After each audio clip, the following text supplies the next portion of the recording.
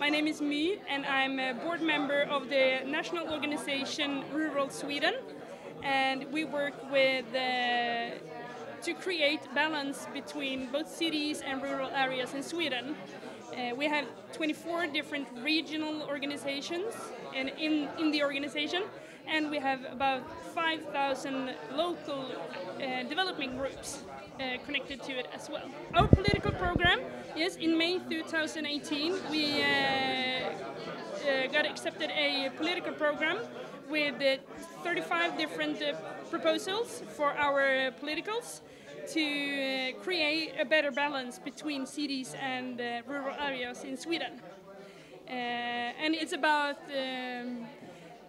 the digitalization, about communications, about housings and transportation, for example. It's 35 proposals for how they can work to develop the balance. One of our suggestions is to simplify the way to fund different projects in the rural areas, or to create work for those entrepreneurs that want to create works in the rural areas. It needs to be easier to be able to do that.